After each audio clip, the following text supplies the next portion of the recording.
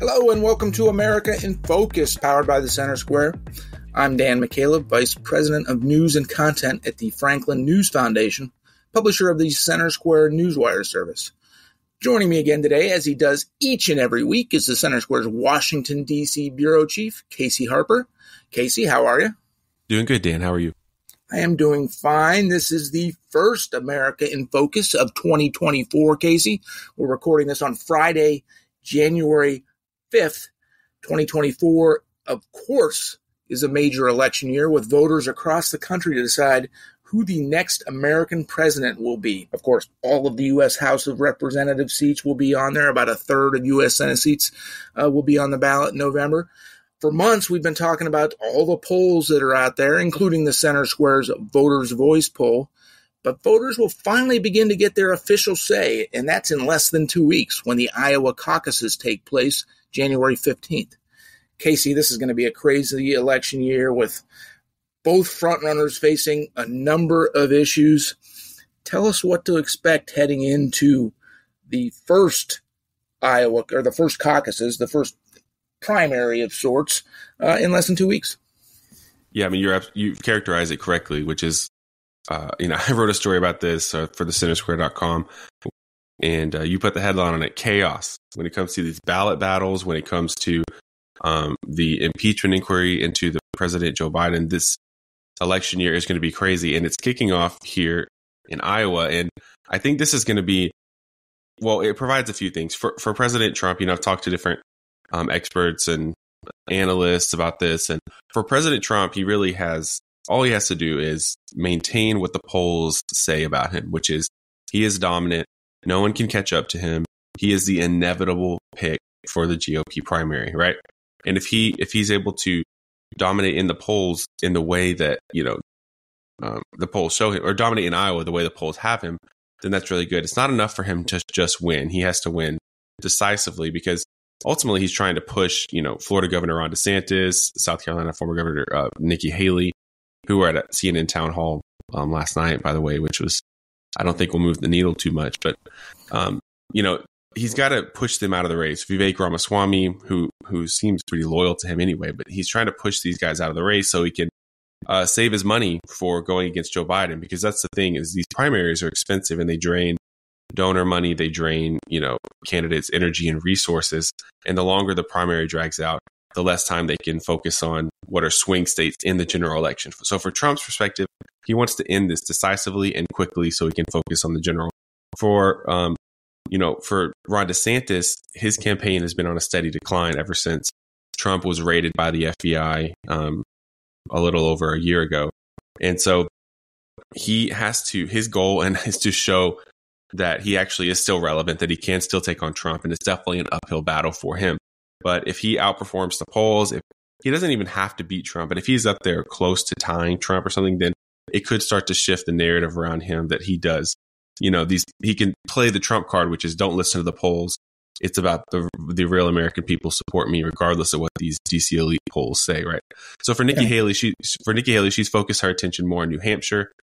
She hasn't put as much time and money, in focus, and even played up her role in Iowa as much as DeSantis has. So I think she's just trying to not get destroyed in Iowa and then perform well in New Hampshire. If she's able to, roughly tie DeSantis in Iowa and then beat him in New Hampshire, then I think that will check the boxes for her. But it does raise the question of, is it going to be enough to beat Trump? In a normal year, I would say, what is a normal year with Trump? In a normal year, I would say no. But the caveat here is that, as you know, and as we've talked about many times, the former president faces nearly 100 criminal indictments, not to mention efforts to remove him from the ballot in several states. And if any of that is successful, it could make second place for the GOP nomination more important than ever. Yeah, you mentioned the New Hampshire primaries about a couple weeks after the Iowa caucuses, and then we get into like one primary after another. Super Tuesday is in March. More than a dozen states are there. So fairly early on in the year, first quarter, we're gonna have a better idea of how this plays out in the GOP primary. Complicating things, though, of course, is the 4 separate federal indictments against the former president, Donald Trump, and how that could throw perhaps curveballs into this situation. We've talked about it before, of course, Casey. What if Trump, which all indications are from the polling that he's going to walk through this the primary season with very little resistance from voters. But what happens if in April or May something new happens, or he does go to trial and he's convicted? I mean, how does that play? I've never seen.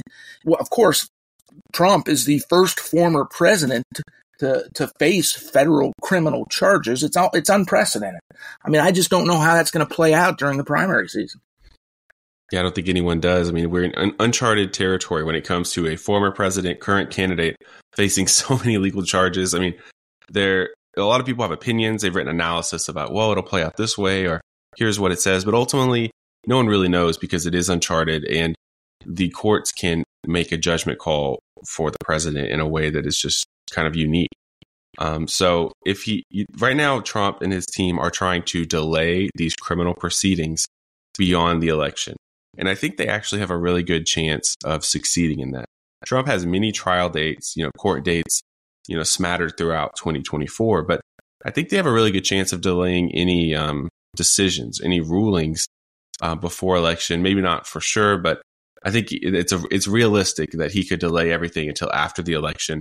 Because honestly, that's part of what you pay for these expensive lawyers for, right, Dan? I mean, even if someone is guilty, they are buying time. You hire them so that they can delay things for years and years, so you get time with your family before having to go to prison. That's like a textbook play for wealthy individuals who are facing this kind of thing. So that is not beyond the pale. That would not be unusual at all if he could do it. And then so that raises the question: can he pardon himself? Right, that's a whole separate issue. But I think for him, he just wants to push it past the election and then deal with it when he's president, when he has a lot more power. He can pardon himself, and then that will certainly be challenged. But then that'll have to go to court. And by the time it's all resolved, it might be kind of too late. He's been president for 3 years or something. So the other question is, if he gets convicted before, I don't know. I mean, when his home was raided, it made him a martyr, and his polling, DeSantis was doing pretty well against Trump. But as soon as the FBI raided his home, that was the turning point. And that is when Trump soared in the polls. He became a martyr. Republicans rallied around him. Even establishment Republicans who had been skeptical of him, they couldn't stand for the FBI raiding a former president. And so, I don't know. What do you think, Dan? Yeah. Well, I just want to briefly touch on the Democratic side. Casey, we're almost out of time. Of course, President Biden isn't really facing much of a primary season, doesn't have a strong, legitimate challenger on the Democratic side, but there are questions about his candidacy as well. He's in his 80s. He's shown visible signs of some issues physically and mentally. Of course, he's facing an impeachment inquiry by the U.S. House of Representatives. Now, Democrats say that's all political, and I don't know that will play much of a factor in the primary process. But there have been some Democrats, particularly behind the scenes, wondering if Biden is the best candidate for them. Just very briefly, what are the chances that something crazy happens and it turns out it's not Biden? Yeah, I mean, there's always a chance. I think you're right. It's not because of the impeachment. But what it might be because Trump is beating Biden in 5 or 6 battleground states right now. Biden is older. His impeachment inquiry may not remove him from office, but it gives Trump cover, because Trump can say, hey, I'm facing this stuff, but look at Biden. He's being impeached. His son did this and that. And so it kind of muddies the waters enough to cover for Trump. It's always possible, Dan, but they're running out of time. That's for sure. Of course, there's going to be plenty more to come. I imagine this is going to be a weekly topic on one of our episodes. We record 3 episodes a week. Casey and I have Americas in Focus. If you're enjoying this one, check out the other 2 at americastalking.com.